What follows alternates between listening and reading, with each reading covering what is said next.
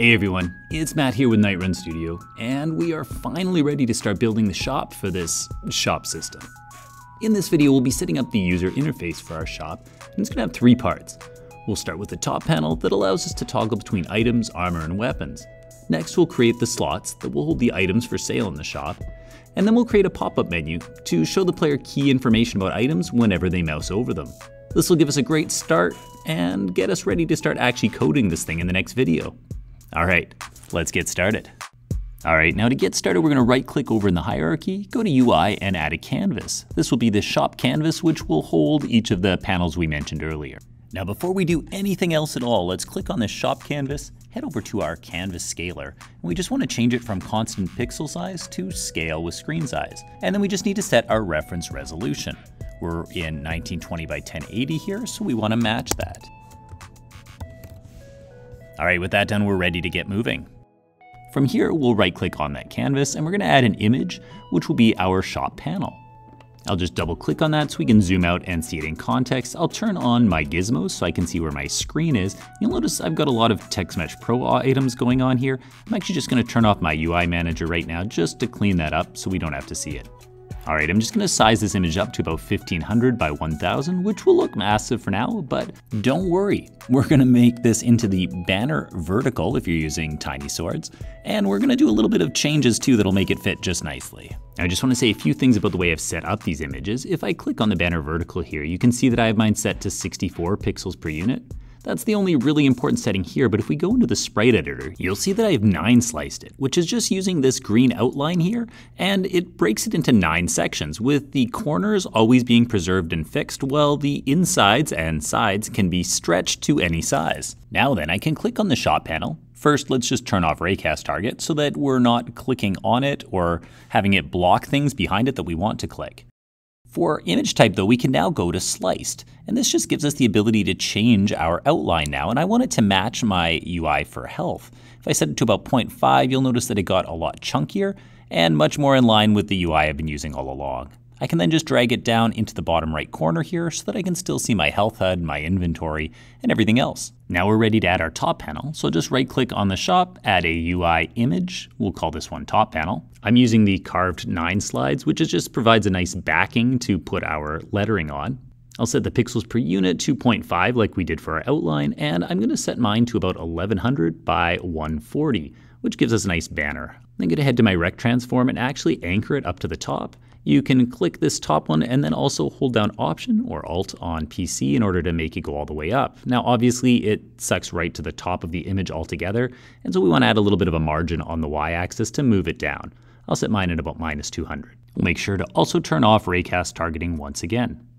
At this point now I just want to add a component here. We're going to put a grid layout group. What this will do is make it so that each of the buttons for items, armor, and weapons is put onto a grid and nicely spaced out. We'll come back to this component in just a little bit once we've actually created those buttons. Now let's create that first button. So we're going to add a UI image to our top panel here. I'm just going to put the button blue 9 slides this time around. Once again, we'll select sliced. And for these ones, I'm actually going to use a pixels per unit mark of about 1, which just makes it a little finer, which allows us to fit more content on it. Also, you'll notice this one I actually hadn't set up yet. I'll just make it 64 pixels per unit. Then I'm just going to come in and quickly do some 9 slicing by bringing in these green lines.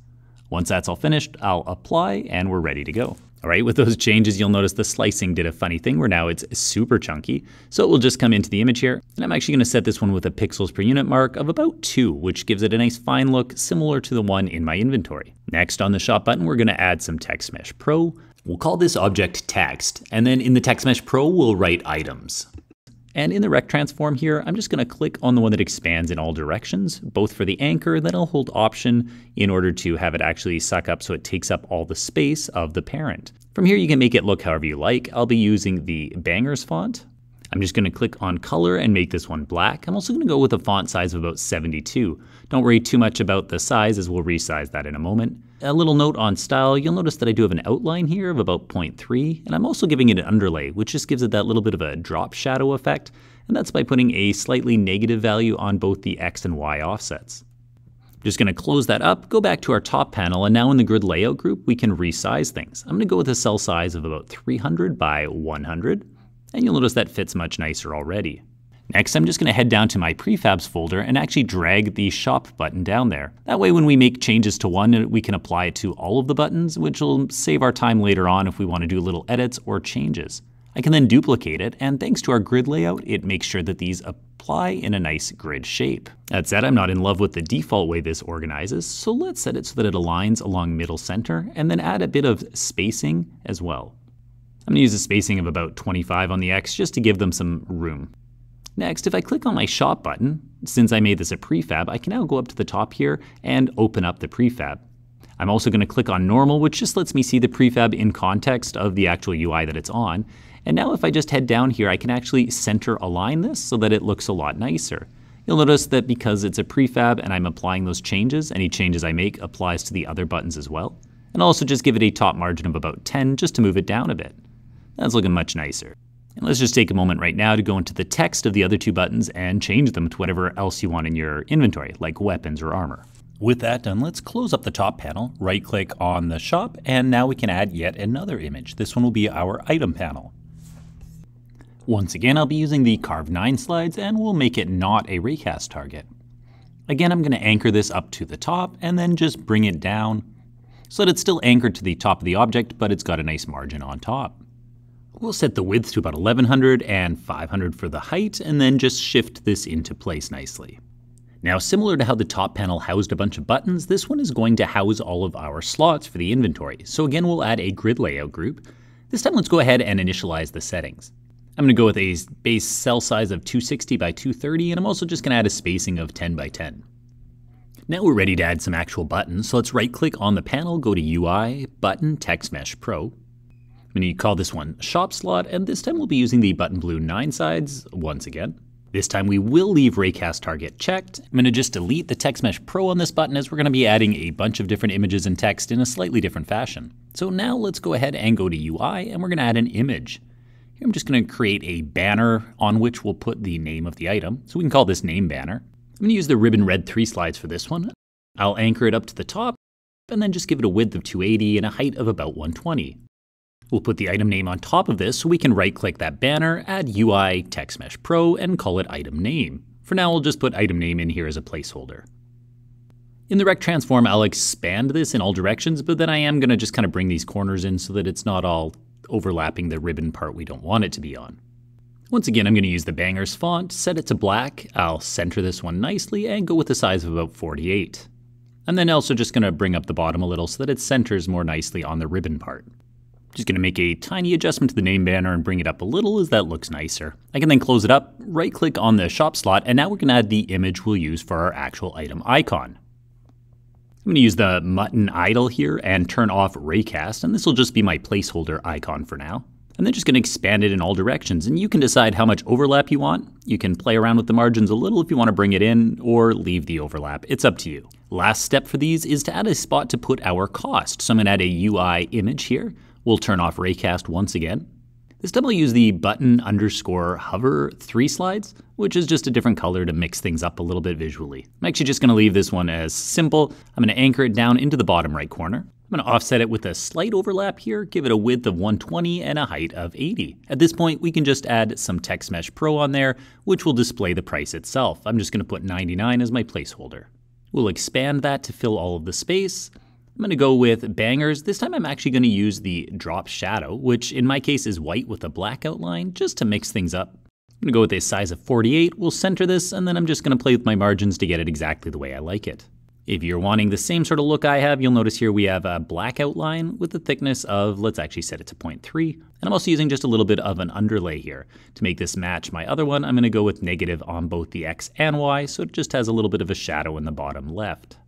That concludes our shop slots. I'll just close that up, drag it into my prefabs, and well, we'll just duplicate these slots. We should be able to fit 8 of them. And now if you like to, you can play around with your grid to change spacing, but I don't mind the busy look, and I like the fact that we can fit 8 items in here. Now the last thing we want here is some sort of a UI to show the stats of whatever item we're currently looking at. And for this, we're going to use a pop-up menu. So we'll close up our shop panel, right-click on it, and let's start by adding a UI image. I'm going to call this one Info Pop-Up. We'll use the banner vertical, and I'm just going to move it down into the bottom left here. You'll notice that it almost looks like it's not even there. It's actually just very small. I'll give this a width of about 400 and a height of 350, and now it's looking about right. For this one time, I am going to change the pivot from 0.5 on each to 0 on the X and 1 on the Y. This will make more sense later on, but it's just going to change where this appears in relation to the mouse later on when we add it as a pop-up. I'm going to give the info pop-up its own canvas group. This just allows us to toggle it on and off by changing the alpha, which will actually affect the parent as well as all children objects. And for now, let's turn off interactable and blocking raycasts, as we won't need to actually click on it. This one's actually going to take a fair bit of UI work, so let's get started. We're going to right click, add an image called name backing, and once again we'll use that carved 9 slides. I'm going to set mine to 240 by 55 and then just move it up right into the top here. I'm going to continue unclicking the raycast here, though the canvas group kind of does that for us as well. At this point we can add our Text Mesh Pro, and this will be the name of the item again, so let's put item name as our placeholder. As we've done a lot of, we're going to expand it in all directions, set some margins. I'm continuing to use bangers. I'll set it to black, center that up nicely. Then we can close that up and head to our next section, which will be where we actually describe the item. I'm going to call this one description. We'll add the carved 9 slides again, go with a width of 240 by 70, and then drag it into place pretty close to the item name. We'll add a UI Text Mesh Pro called description text, and just write some sort of dummy text in here, stuff about the item.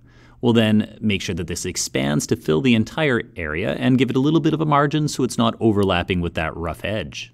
Once again, bangers, we'll set it to black, change our font size down to about 16.